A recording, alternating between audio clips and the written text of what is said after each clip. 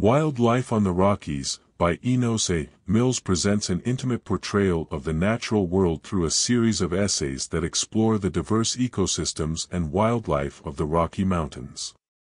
Mills, often referred to as the father of Rocky Mountain National Park, combines his keen observational skills with a deep reverence for nature, resulting in a work that is both informative and evocative. Mills' narrative style is characterized by its vivid and detailed descriptions, bringing to life the flora and fauna of the Rockies. His ability to paint scenes with words allows readers to visualize the pristine landscapes and the behaviors of the animals he encounters. For instance, he describes the subtle changes in the environment with the onset of different seasons, capturing the dynamic interplay between living organisms and their habitats. This attentiveness to detail not only highlights the beauty of the Rockies but also underscores the intricate balance within natural ecosystems. The book delves into the lives of various animals, offering insights into their habits, struggles, and interactions.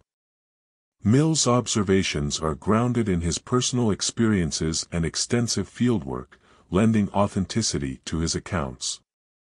He writes about the resilience of mountain lions, the industriousness of beavers, and the elusive nature of the lynx, among others.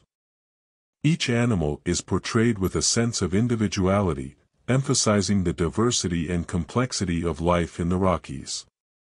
Mills' respect for wildlife is evident throughout his writings. He often reflects on the intelligence and adaptability of animals, challenging readers to reconsider their own perceptions of these creatures. Human impact on the environment is a recurring theme in Wildlife on the Rockies. Mills frequently contrasts the untouched wilderness with areas affected by human activity, advocating for the preservation of natural landscapes.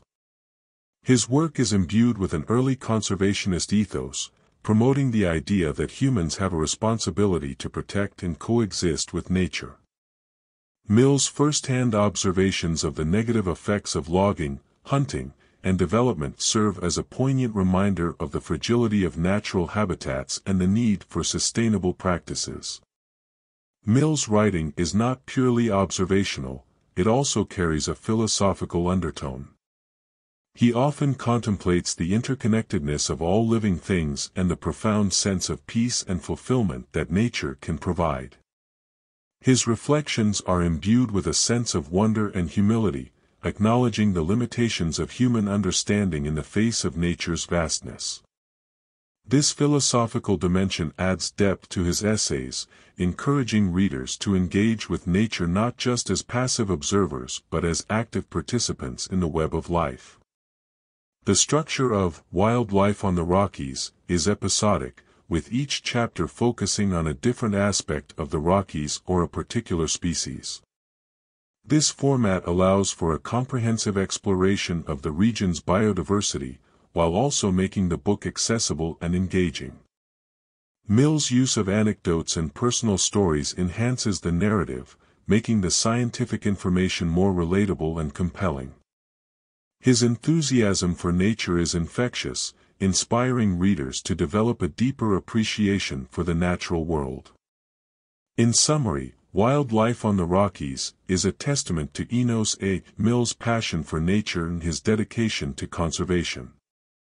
Through eloquent prose and meticulous observations, Mills captures the essence of the Rockies and its inhabitants, offering a timeless exploration of the beauty and complexity of the natural world.